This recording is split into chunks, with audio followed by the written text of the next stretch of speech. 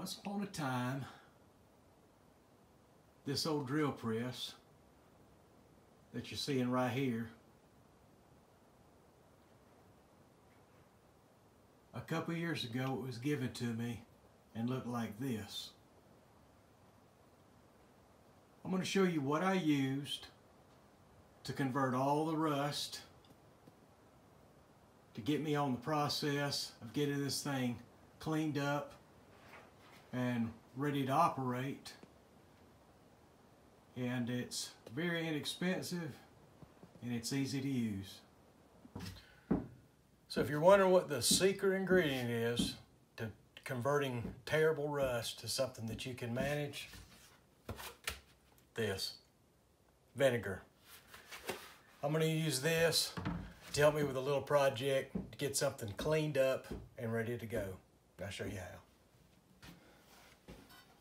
All right, here's what we're working with. This is an old cup holder for my Jeep. It was previously powder coated. It began to peel and rust, and I just neglected it, left it alone. Well, I decided to strip it, got the powder coating off. Well, underneath the powder coating, it's full of rust and pitting. And I mean, I could put this in my blast cabinet and clean it off, sure. Right now I don't have the right media in that, and I don't want to dirty it up, so I'm not going to do that. So the next best thing, and very inexpensive, is to use vinegar.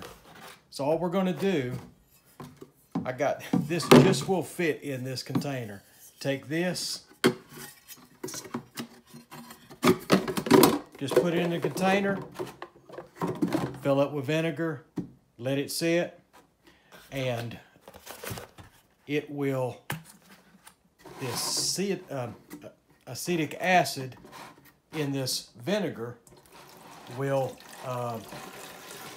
begin to dissolve the rust. So all we're going to do is put this in there. I just put a little cover on it, not airtight, just a cover to, you know, keep stuff in and out. And we ought to be able to check back in a day, and the rust that's not gone is just easily wiped off with light sanding or a brush. You'll get down and it will be metal. Okay, here it is about, I don't know, about a day later. Honestly, it's about 24 hours. And you can see we've got some sediment that's falling off in here. Let's just pull this thing out.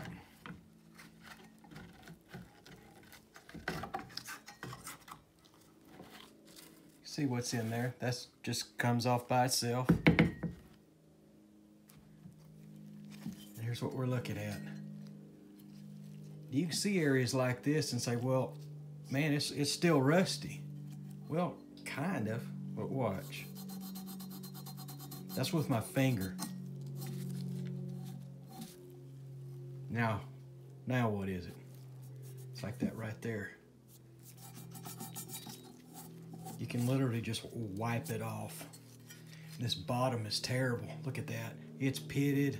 No, you gotta do is come in here, and this stuff just, it's like dirt. It's just gonna wipe. When you see how much effort I'm putting into it, give me a little paper towel.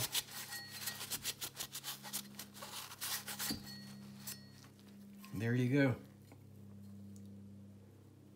Might have to get a little bit, occasionally you have to get a little bit of fine steel wool and maybe soak it again, but this stuff will come right off. And like I said, all it costs you is some vinegar, and it saves you a bunch of time when you're working on things. So, for those that didn't know, I hope you found this helpful, and as usual, good luck with your projects.